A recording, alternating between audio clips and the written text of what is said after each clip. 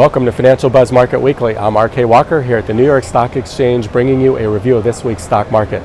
It was a strong week for the markets with all-time highs set on the S&P 500 and Dow Industrials, although volume tended to run slightly below average. On Monday, the Institute for Supply Management caused some market convulsions when it mistakenly released an incorrect number, then released a second incorrect number, and finally released its final number right at about analyst expectations. The Institute's manufacturing index final number for May settled in at 55.4, up from 54.9. Both the Dow Industrials and the S&P 500 closed at record highs. On Tuesday, the Commerce Department said new orders in April for factory goods rose for the third straight month, up 0.7%, and growth in March was also upwardly revised to 1.5%. On Wednesday, the ADP employment report for May was lower than expected, down 36,000 to 179,000 new private jobs created. And the ISM non-manufacturing index for May was 56.3, up from 55.2 and stronger than analyst expectations. The Fed also released their Beige Book, a report of economic conditions in all 12 Federal Reserve districts. The tone was upbeat, showing growth in all districts, particularly with regards to consumer spending. The S&P 500 closed at a record high.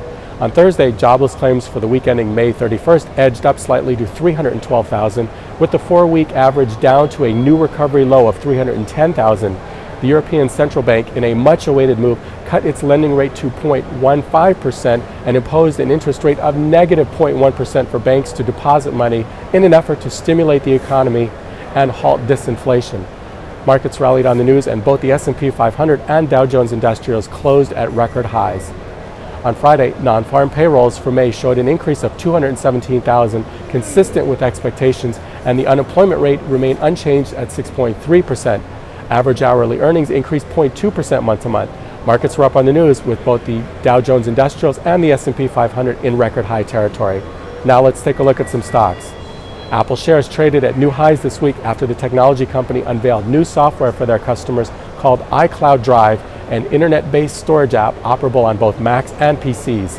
The company also added extra features to their iMessage application, making both these apps more competitive with other popular apps in the space, such as Dropbox and WhatsApp.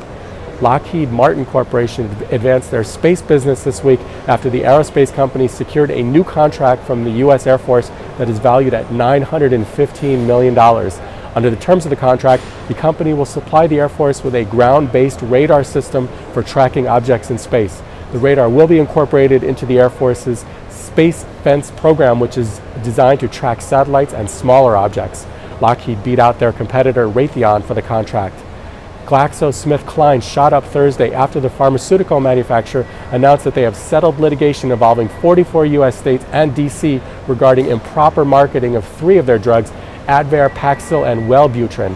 The company was originally charged with promoting the use of drugs for unapproved usages, but agreed to settle the case for $105 million without admitting any wrongdoing.